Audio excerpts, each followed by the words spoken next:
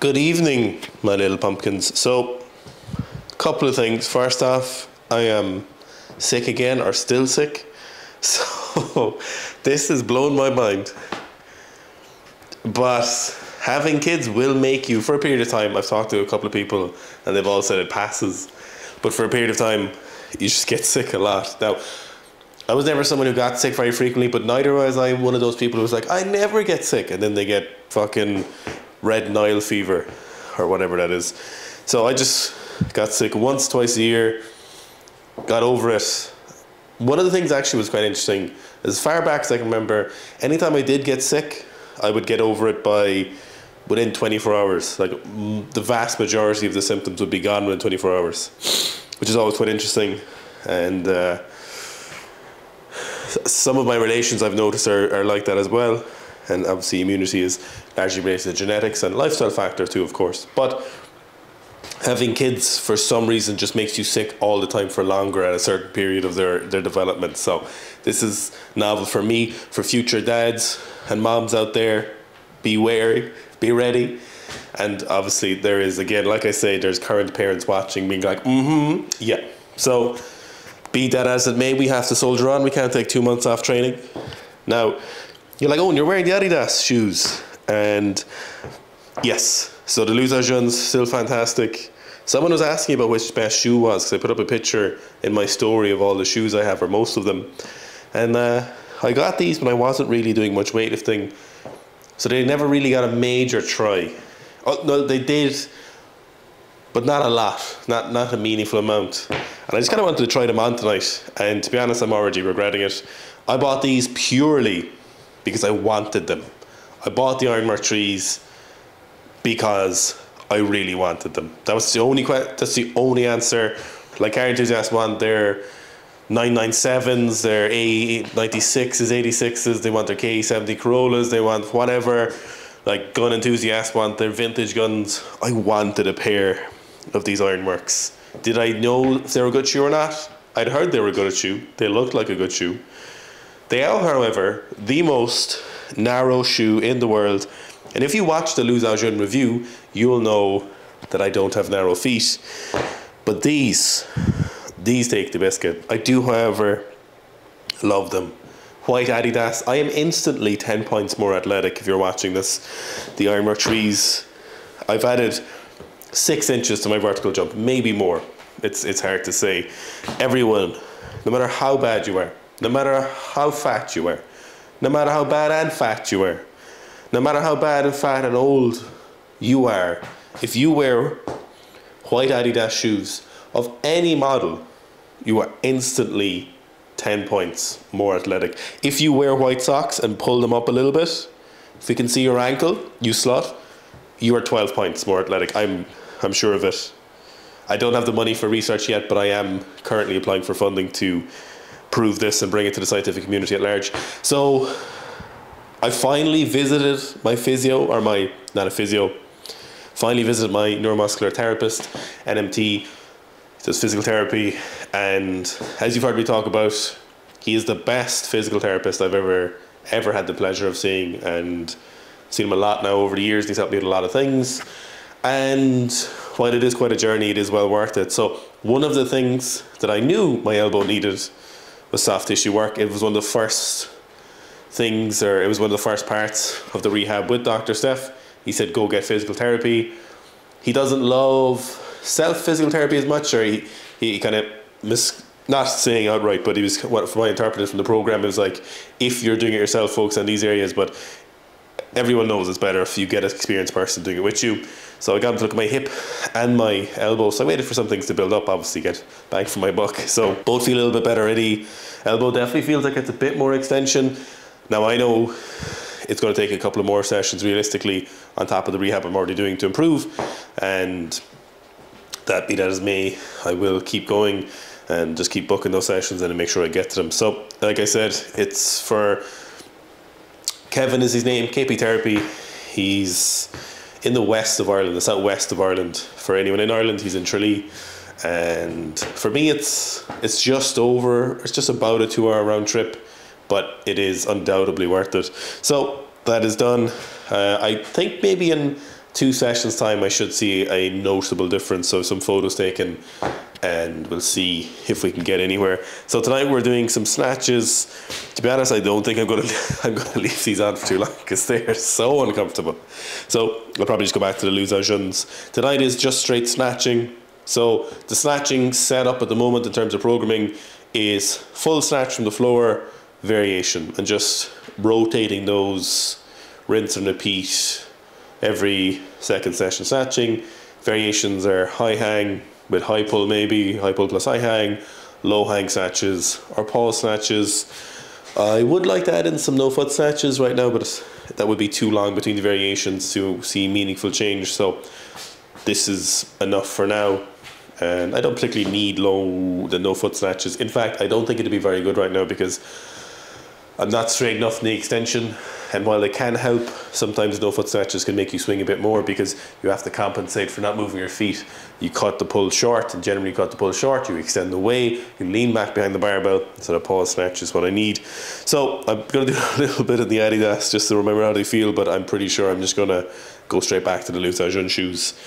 And be that as it may, I'm going to listen to something, probably some Warhammer lower again, which I'm really enjoying. For my Warhammer people, I don't play the game. I used to play the Total War games.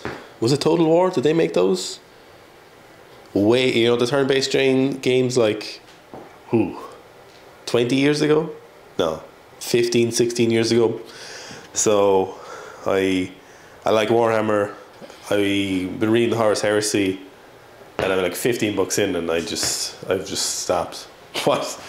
Try to go listen to something like that, maybe, if there's something on Wes Hammer. Wes Hammer is the only person I listen to. So, gonna do that. Might look for some Game of Thrones stuff. I should really listen to music, but yeah. And I'll let you enjoy the ASMR snatching, and then we'll move on to our back squats and some pulls and some cardio. See, we start off here in the Addy Power or the Ironwork trees, but very quickly take them off. So I love the look of the shoe. They look fantastic, but oh my god, they are so narrow. So heel is good in them, heel height is good in them. They're very, very light, but they are like wearing men's dress shoes. So quickly back onto the Luz Jun shoes, which I'm going to keep wearing for the foreseeable future. I might wear my Nikes in the next session or two just to see how they feel in comparison. The Luz are a great shoe, and today's session we're just focusing on the snatching, just full snatch from the floor, and we're looking for that particular feeling as I work my way into the snatches. So one of the things I've talked about on my Instagram recently was trying to get to 140 in as little sessions as possible. So this is the 13th snatch session in the last couple of weeks since we restarted snatching. And while I could probably do 140 now, I don't really want to do 140. That's super messy. I want to do a beautiful, sharp, powerful 140 where there's clearly room for more. I don't want to yeet up a 140. As fun as that would be, I don't like how that feels, and it does not agree with my training thoughts or philosophies. So while I could probably do 140 right now, we'll work on a max, pretend like I haven't done 140. And if we take 120 for a double, which is the heaviest I've done so far, which I did last week, that kind of puts me at 130, maybe 133 if we're like an efficient lifter, if we're to pretend I don't know that I can do 140 right now. So we're working off that 120 for a double, so probably at 130 so far. So we'll try and realise that maybe the end of next week or maybe sometime next week, and we'll keep playing the game. So I just want to snatch that 140 in as little session as possible, just as a minor goal for myself, as a short-term goal, just to put a bit of pressure on, and it keeps me working towards something specific. It's not a life-changing massive goal like 300 was, and we don't need any of those goals just right now. Just even this month, we don't need that right now. We just need something that I can train towards that puts a tiny bit of pressure, but nothing crazy. So, as I said at this moment, the way the snatch training set up is full snatch from the floor and then a snatch variation. Now, did a lot of volume tonight. Did 9x2 in the snatch between 90 and 100 kilos. And at the moment, I don't really want to go to my working weight until I feel good, and then I don't want to go up from the working weight range I've given myself until those sets feel good. So you'll see a lot of sets here at 90 kilos where I'm just looking for that particular feeling. Someone asked recently, they said I described that feeling of a snatch, what it looks like, and they're like, could I describe that? And the answer is no, because it's something that takes years to acclimatize to it. It's not saying no, I won't describe that, but no, it can't really be put into words because it's the feeling of a movement. It's like asking Usain Bolt, how does it feel to run fast? And I'm sure he would say something like just running faster. How does it feel like for Tyson to punch someone? Now, I'm not comparing myself to those, but you get the idea. It's something that only becomes apparent from training experience, and there's no benefit to me explaining to you. Just know that it's something you'll look for, that a good snatch feels a particular way, and you'll get glimpses of that as you move through your training. You'll get glimpses of that as your training progresses, and they'll go quickly, and you'll often hear beginners saying, I forgot how to snatch, and that's true. You often just forget because that feeling isn't fully ingrained. Now, that feeling isn't a magic feeling that just comes out of nowhere. It's segmented sections of the lift, and you're focusing on particular cues, and you're doing particular variations that help, and you're loading your training appropriately, and you're doing strength exercises that are necessary, and you're working on that mobility that you need to work on, and you're doing it to the best of your ability, and you progressively incorporate all those things until you get to a place where that technique is ingrained in you, and it's something that is hard to get rid of as opposed to hard to keep. So bear in mind, do know that it will get better if you stay diligent and you learn the right stuff for your lifting. Now, that said, lots of people learn the wrong stuff and spend years lifting and don't get that feeling, so correct information is still paramount. So focusing on a couple of different things in today's session. The hip height was the big thing I wanted to focus on today, or one of the first areas that I wanted to work on, because in the 120 it was too damn low. So for these, I really wanted to make sure it was hamstrings are just around parallel or a little bit below parallel, and then I want to make sure that my shoulders, my back was in this incredibly strong position, pulling my chest up as much as possible, aiming for extension as much as possible, and it was okay. It's getting there. One of the things it feels like when you're in a really tight position is that you're kind of pulling the slack out of the barbell. It's similar to that deadlift, but you're not pulling the barbell up. It's like your arms are really extended. It's like there's a really long, tight connection from your hands to your chest, because you pull yourself into that really strong position. You're loading your legs and you're loading your back really well. And it feels kind of like pulling the slack out of a deadlift barbell, but it's slightly different for that snatch. So when you're pulling yourself up and you've maximum tightness in your back and your legs are loaded really well, it feels like you're in that instant connection with the barbell before it lifts off the ground. Then we're focusing on sweeping the barbell back, trying to keep my hips back for longer, and then extend really straight. And doing an okay job, but it could be better. I'm not as happy as I would like with them. The second rep for most of the hundreds was consistently better, but it wasn't good enough, and it is getting better, of course. And it's something I will keep working on. Moving on to the back squats then. So the hip issue you'll hear me talk about in a minute doesn't really affect the snatch. It's just that overhead position. Obviously, the difference in external rotation and internal rotation from side to side and the elbow extension is something that I need to work on, and I'm working on it as we were talking about. And you can see here there's a slight slant in the barbell on my back, and in my case that's almost certainly from that difference in external rotation from side to side. So a large discrepancy, we end up with this slightly janky position. Now, it might be related to my issue with my hip. Could the hip have come first and then the external rotation, or vice versa? Who knows? It's kind of irrelevant now almost. I just need to work on both of those and improve on them. And this, in my case, is the cause of that. I do want to caution, however, that it is very easy to have a different cause for that slanty barbell on the back. It's not something that needs to be urgently fixed, but do pay attention to if there's a visible slant on your back with the barbell. It could be shoulders, it could be thoracic, it could be hip, it could be lower back, it could be your foot, it could be any number of things causing that. It just depends on what it is for your issue. So don't rush to your shoulder. You can have a look at your shoulders, of course, if you have that barbell position. I know it worries a lot of people, and it's definitely something you should pay attention to, but it's not something that you should immediately just eliminate all your back squats. Like, pay attention, look for the source, and once you find that source, you'd be surprised at how quickly it might resolve itself. It can just take a bit of time, and depending on how much of the issue is present. So in these, just up to 200 kilos for sets of 3, I really wanted to, give the hip a little bit of a chance, or rather, when I say hip, I should really say hip flexor and soft tissue work, because it's not so much my hip joint, it is the soft tissue there. So you can see a little bit of a hip shift, but this is the nature of training. There's always going to be something, but I still love it.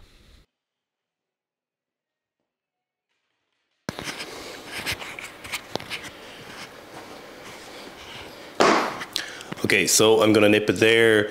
Snatches were okay. Could have been faster. So I was looking for a lot of different things, and I'll have to talk through that over in the voiceover. In the squats, hip flexor is still... So obviously it's not going to be fixed immediately, as we were saying to start, so I wouldn't expect it to be. But it was good on the snatches, so it loosened up a lot with the soft tissue work and the hip mobility. But on those snatch, or on the squats, by the end of the snatches, it was kind of a little bit irritated. So currently it's like midway down the IT band, midway down the center of the quad is where I'm feeling it most. And it's just pretty annoying because it gives you this kind of inhibition before you start the squat. So just as I load the hips and the knee extensors, or the knee flexors and the hip flexors, you're like, oh, it's going to be a bit of pain there. And it's not even it's a very severe pain. It's like 5 out of 10, 6 out of 10. And you're like, oh, it's not even a conscious thought. You're just like, oh, pain. Okay, do another rep. Okay, it's not too bad. Oh, if you just send your hips back a little bit, it's not going to be a sore. But that's not correct. I need to be driving the hips forward, knees forward. So it's the nature of the game. So just have to be really conscious of it and not let it alter technique and get on top of it. Squats are still feeling very good. I would have preferred to have done my kind of 220 for triples, and I could do them, but I was really not happy with the technique on those 200s, and I was hesitant going into the start of the squat. So, but then 220 last week the last session was really good. And there was 210 the week before. They're moving really nice, so I know it's not an issue. So you just have to be super conscious and calm about the situation. Be rational about it.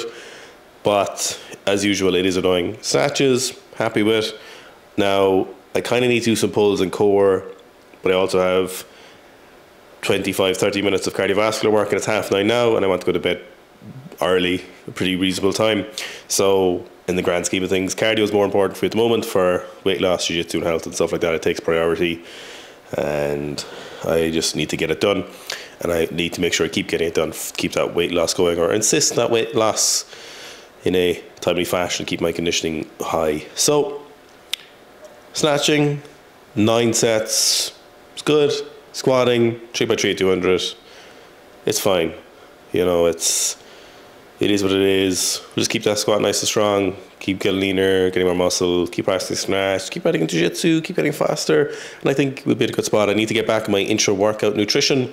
I have slacked off on the intra-workouts kind of since I finished 300. I just haven't been, logistically as serious about training. I know if you watch Fitz's vlog, he was talking about the logistics around training and how he needs to be on point and everything. But now I'm like, okay, like there's a couple of supplements Alex has recommended me to take, and he knows that I just haven't taken them. I just haven't gone to order them or even bothered taking them, and it's fine. There's no issue. But it's just, I need to get back a bit on the intra-workout nutrition. He has carbs intra-workout, so there's 75 grams of carbs. I don't like having them intra-workout for one good reason, and I just would prefer to eat them. Right now, I don't think it makes much of a difference, and to be honest, I would just prefer to eat those carbs. 75 grams of carbs is a lot of carbs to be eating, and I totally get the reasoning why Alex does that, but I like the nummies, So it keeps me happier in terms of one of the goals, which is cutting weight. If I have 250 grams of carbs throughout the day, 275, as opposed to 195 or 200, it's a lot less, that's a big difference.